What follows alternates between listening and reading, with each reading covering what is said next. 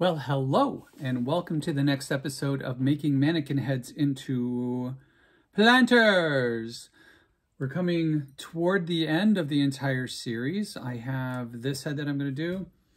The tall one, we're going to figure out what to do with her. I think she's going to become just a painted marvel. And then this one is going to be something, I'm not sure what else. We'll figure out with him, and then I'm going to do one of the Sculpt Crate, maybe 1, 2, or 3. I do have, I have 2 other heads over there, so maybe 3 of them. I know I keep threatening to do that, but we're almost done here. This beautiful, creepy lady with the white eyes, she almost looks like Storm. Oh, there we go, X-Men Storm. So I am proceeding to... Well, I'm continuing to take the brains out of the head. I need to get the whole cavity emptied out, so I'm using whatever I can here to do that. And my hands seem to be working very well for most of it. The edges are really tough to get out, so you gotta sort of use what you can and what you got around you. And I do want to be careful, as I've mentioned in the past, because she's already painted. Yes, I did it completely out of order. Since she's already painted, I have to be careful not to squeeze too much around here, because the paint does not flex with the rubber that is her skin. Unfortunately, that's just the way it goes, and that's a lesson I have learned for any of these that I end up doing. So I did want to mention something. If you have a hankering for a head that has been turned into a planter, these could be for sale. Oh yeah, I just said that. You can message me and... let's talk if you want one. I could also do it, just like I do with my paintings. I could do a custom order, just like I do with my retro tote bags. I could do a custom order if you want a certain type of head. And we could talk about price. You've seen how some of them they don't take a lot of time, and then others, I spend a lot of time on them, as you've experienced with me. Oh, that's an ear. Oh, that's an ear hole. All right. So depending on what you wanted, hell, I would do that. I think that would be fun. So you could have it for next year, or for the spring, or for a fabulous party that you may have coming up, or to display on your nightstand. Whatever you want to do with it, I'm not going to judge. I'll just make a face at you. As Shanine says, my sister Shanine, she's always just like, oh no, you're not judging, you're just making faces at me. I'm like, well, I'm not saying anything that's judgy. You do you. You do however you need to do. This is hard to get out in the front. So anyway, that's an idea for you, right? Why not? Make your own, or let me know and I'll make one for you. That could be fun. Actually, I know it would be fun. Oh, there it goes. Oh, that was exciting. Big old chunks coming out of her head. All right, so this is getting better and better and better. There is that weird plastic cup thing that I always mention in here that is really hard to dig out. Oh my gosh. Wow. Ooh, careful not to squish your head. I know that sounds very strange, but I don't want to squish all the good paint off of her head. Let's continue digging out. And then what I'm going to do is I'm going to see if I have my drill bit with me right here. I'm going to drill down the center of the neck. I am finding with the other pots that, or the other planter heads, head planters, mannequin head planters, there we go, that's what the term is, that I really do need a lot of space. So Manny, or not Manny, what's his name? Oh, wait. Basil, with basil in his head. The basil is not getting enough water because of the way he's cut, because of the lack of space inside his head. The cavity, the open head cavity, the cranial space, is not large enough to hold a lot of water. And when it gets hot, like we've had a hot summer, this is weird. It's like not even being in, you know, in Connecticut. Connecticut isn't New England in general. I mean, yeah, we're in the South, the deep South of New England, but it's not usually this hot for this prolonged period of time. So although it's been starting to cool off, which is very nice and refreshing, it's gorgeous when it's in the 60s in the morning. It's like, oh yeah, this is the kind of weather I love. But anyway, so when it gets really hot, they dry out very, very fast. So they need a lot of watering because I've got sun plants in them. If you've got herbs, they need to be in the sun. I do have chives that I'm about to put in one of them. And I got to figure out which one that's going to be, but it may be basil, or actually maybe her. She would be very cool with the chives growing out of her head. All right, so we're getting close here. Yeah, I think I'm pretty much there. I have no idea what the heck I did with my scraper thing that I had here that I was using. Well, it's a bummer. But I do not have the drill and the drill bit.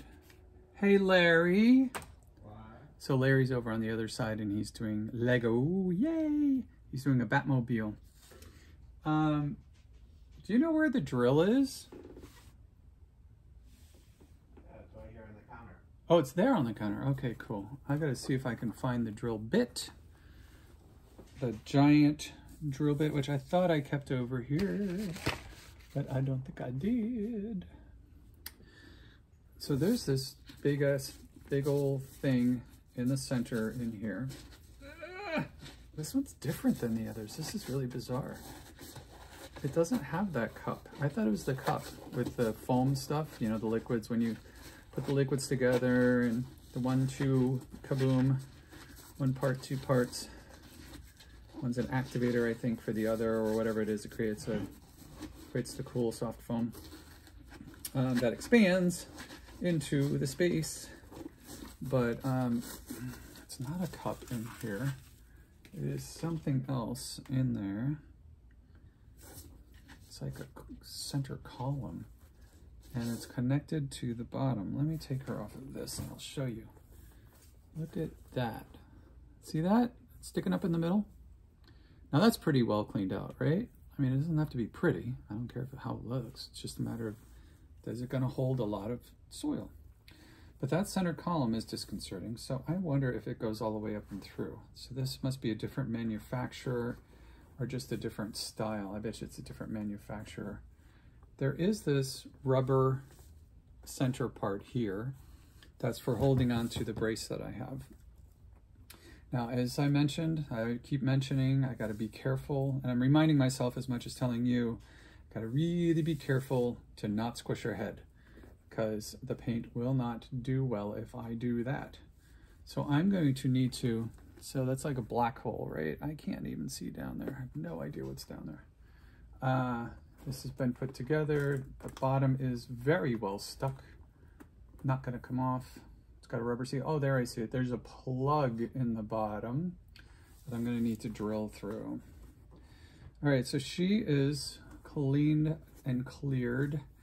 And I think in the next episode, what I'm going to do is I'm going to spend 10 minutes today painting, and then I am going to, in the next episode, have the drill, and I will drill through, get her all cleaned out, finish her up, finish her eyes. We can work on her eyes a little bit today, and I want them to be creepy and otherworldly, and therefore I already used the white in there, and that's the base for any other color that I use on her eyes.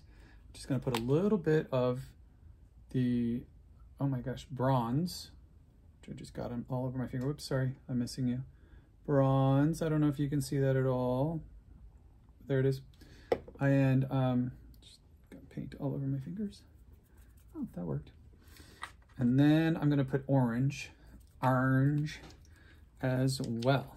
And I may put a little black dot in the middle. I don't know. I don't want to black out her eyes because I don't think you'd even notice. There we go. Just a little bit splop. This is Pumpkin Patch.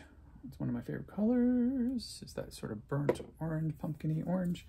Grab a paintbrush from my giant stash of paintbrushes. There's a nice little one. Very good. And I want something with an even finer tip. And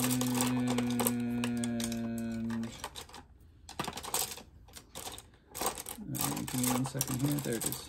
Ah, standard. There. Found it. So the two brushes I've got, one with a flat tip. Ta-da. One with the finer tip that when it gets down, it'll be less fluffy. And I am going to go with, use orange around here. I'm going to leave the, or maybe I'll do orange as the whites and then the gold in the center. That's pretty cool. See how, let's see how, oh yeah, specific I can be. Oh, that's good. Yeah, putting that white underneath definitely makes this orange really show up better and pop if you will. Pops. A pop of color. Like how that term is so funny that that term came to be during all the oh, and her hair is so dusty it's gonna make me sneeze. During the, you know, the early days excuse me. Early sorry. Oh lordy. Early days of like HGTV with all the design shows, you know, and then in there you have to have a pop of color. Everything was pop this or that color really pops on the clothing design, and that makes it really pop. And it got to be just like the word, it's the term itself got to be somewhat of a joke of people saying it. And everybody I know were just like, oh God, when is this word going to go out of fashion? And I still hear it periodically on those design shows. Make sure I'm in the light. There we go. Give her the nice, creepy, creepy, creepy orange rimmed eyeballs. There we go. Nothing like a little otherworldly orange rimming of the eyes. Doo, doo, doo, doo. There we go. Yeah, so that term, people still use it periodically. I find myself using it periodically, little pop of color. Because, I mean, it's actually, unfortunately, an actual good descriptor. And what's funny is I think, like, the youngest generation, adult generation, probably hasn't even heard it very much. It's probably like an old people term now. I'm 52, so I'm an old person apparently. I discovered that the other day. And somebody I was talking to really had no idea about half of what I was talking about. So I'm definitely not a young demographic. But in that, I think the word and the term may come back to use. Oh, there we go. All right, it's a pop. It's a pop of orange in there. So now in the centers, I'm going to use that bronze, a beautiful bronze. I'm going to have to put it on really goopy because it is pretty translucent, transparent, whatever you want to call it. See-through. Not sure about my words on that one. You know, it's like when you read words so many times, ooh, that's cool. Yeah, the metallic is going to show up nicely, and then you go to use them and you're like, wait, is that correct? Ooh, she's got some space for extra color under there. So I'm loading up the brush heavy, splopping it on, and using, so I'm doing this instead of this. Not wiping it on as much as I'm dabbing it on so that it stays in place. And if I find that I'm pulling the paint back off, I reload my brush and dab it back on. There we go. That's better. Now, the other eye, I'm going to do the same thing. It's still, I got to put it on real heavy so that it will read as that color. This way, it'll have a more consistent, ew, got hair in our eye, look to it. It'll look less painty as much as, oh, come on. Come on, sister. Get your hair out of your eyeballs. That's just not right. There we go. Look at me. Look at me. Look at me. There you are. Hello. I'm going to try to get it down in all the nooks and crannies. There's the eyes on this one are really beautifully formed. They're really cool. Like oddly enough, the center parts, to really give them, you know, sort of a look, I guess, if you will, it's something. They're pointed. They're almost conical. They're almost like a cone that comes out to a point. But they are pointed in the center. So I think that whatever brand this is really did it up hardcore. It's pretty cool.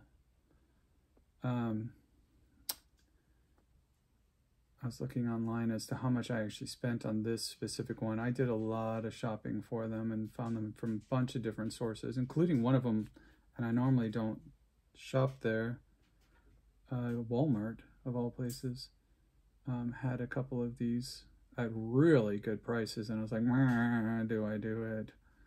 Do I go ahead and shop at Walmart? I don't like what Walmart did to many, many, many cities around the country, including Shrewsbury, including Rutland, I mean. They just come in and destroy all the small businesses in the area. But anyway, whatever. That's a political whatever. It's not a political, it's a consumerism whatever. But anyway, so I did end up ordering. I know. I can poo-poo them until it's inconvenient. Also, they actually had styles that were a little different than I had seen anywhere. It wasn't only the price. There we go. There we go. Very cool. So, there are her eyes. Oh, I hadn't looked at them in the screen. I only looked at them very close up. So I got my, jeez, her hair gets all over. I got my water, rinsing.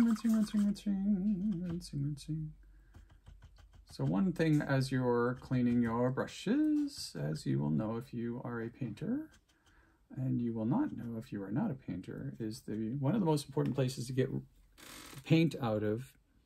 The ends come out easily. The base, where they attach and go into the actual paintbrush. It's extremely important not to smash your brush in too hard.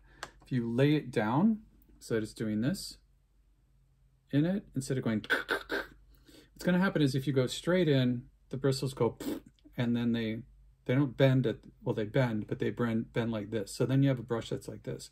If you lay it in and you press down sideways, they bend all together, and then they stay this pretty shape, right? Turn it. I'm rotating, rotate as I go in the water. And that makes sure that I can get the bristles at the base clean as well. Because the more paint you get in there, the more goopy they get and the wider they spread. Now this is for all of your brushes. This is if you're painting on the inside of a house and you've got a wall brush, a trim brush, blah, blah, blah, blah, blah. Outside of your house, blah, blah, blah, blah, blah. Paint brushes in general. Things that screw up paintbrushes is not getting the paint out of where the bristles go into the handle. And a lot of people, they just jam it in. And when I say a lot of people, it's just because I've seen people doing it all over throughout my many, many eons of, feels like it sometimes, of painting. But also you'll notice I always grab from the bottom and I pull. What that's going to do is it's going to smush any of the paint because if you're painting for quite a while, it will dry. You're going to smush it, get it wet, get it broken up a little bit. Then when you go in, you'll be amazed that there'll be more paint coming out of the base of the bristles. Go in, squeeze it, pull it out, just squeegee it out. You don't squeeze it so hard that you're pulling out the bristles. And if you do that just a couple of times, you'll be amazed. It also makes it so you're not dripping water all over your surfaces. You'll be amazed that your brushes will last a long time. The pigment that's in the paint, depending what kind of paint it is, may discolor the base of those bristles in there. But who cares if the color's in there, as long as you do it until it's pretty much clear. Now, how obsessive do you need to be on that? Well, there are brushes that are expensive out there. I use cheap brushes because this is what I do. On my big paintings, I actually use nice paint brushes that you get like at Lowe's or Home Depot or something like that, or True Value. But I use nicer ones because they have a finer bristles. Now, if I am doing a piece where I'm just covering it, I will use one that has a little bit rougher. But the problem is when you have rougher, if you don't want to be scratching your paint off or scraping your paint off while you're trying to put paint on, you're working against yourself. Also, if you have brushes that are too soft, that are made for like, say if you're using something, a brush that's meant to be used with very, very light stain, look at what the brushes are intended for. If you use like a 1-inch or a 2-inch brush, the stain brushes will be very soft. The bristles will be very, very flexible, and they'll be finer. Now, that is because stains and clear coats and things like that are much thinner. They're not as goopy as a wall paint or a trim paint. And with that finer will put on a better coat. It won't be scraping it off as it's putting it on. It always will, but it's easier to apply. So those brushes actually can be used as well, stylistically, depending on what you're doing on a section of your house. But if you try to use that on, for painting a general wall, it's just going to be flopping the whole time. You want something with a little bit of firmness, and the more you use brushes, just like with these, like I told you, the synthetic bristles are usually with a light paint like this, especially a very thin version of acrylic paint, it's much easier to use. I may use a stiffer bristle, natural bristle, with oils definitely, or with the more expensive, the higher end, like the Winsor & Newton. It's not high end necessarily, but it's goopier. It's much thicker than like the basics or from Liquitex or something like that. But if you use a finer, nicer, thicker paint, you want a lot of times a firmer bristle on your brush. That way you can control the paint a little bit better, and you can determine if you're scraping it off or if you're putting it on instead of it just going and smearing, right? So talked about that before, but I didn't get that in depth to it. So there we go. She is all set for today. Her eyes are good to go. I'm going to pull her up and show her to you closer and tap on your screen. Oh, there she is. That's pretty cool. Not too creepy, but creepy enough, right? I'm not doing anything with the bottom. I like the paint. I like it a lot. We'll see what we do actually with her hair. I like it down, but we may put it up just so that she's more manageable, or do a couple braids just around the front to bring them across the back like we did on the Wonder Woman girl or whatever she is, the Supergirl type of one. And if we bring them maybe from the temples, actually, if we bring it from the temples, bring it back, it'll get it off of her face. We still have the fabulous long hair. Gives her this great look in the front. Because when I spray painted her, it actually pushed the hair back. So, and then we could leave it or we can braid it. I may do like little braids all the way through. It would be kind of cool. Just lower braids. All right, so we'll figure that out in future episodes, and the next episode is going to be me drilling from the bottom and doing something with the hair. I'll play with her hair in between, see what I like, and then I'll actually do the process on probably the next episode. All right, so this is shorty, not so short, 24 minutes, but I hope you enjoyed. She's looking cool. I love the effect of the paint. Have a great day. Spread some love out there. There's not enough love in the world, Sir Elton John. Thank you for that. And just treat yourself well. Okay? Oh, subscribe and like and send to your friends. Who knows? The other thing is, remember, You don't have to watch this, and I'm telling you this now. I should tell you this at the beginning of every episode. Maybe from here on out I will. You don't have to watch this on regular speed. YouTube, in case you're not a YouTube aficionado, YouTube has different speed playback settings. So I watch it on 1.25 if I have audio on, but I put the closed captions. I've enabled closed captions. Turn on the closed captions, put it on 1.5 and watch me blah, blah, blah, blah, blah, away. And see how fast you can read. Or just listen to it, and that's what I kind of sound like when I'm on 1.5. It's kind of funny, but at least then you can get through an episode pretty quickly. Or watch it at regular speed and have coffee with me in the morning. Hi, Terry. Love you. That's my sister. All right. Have a great day. Bye-bye.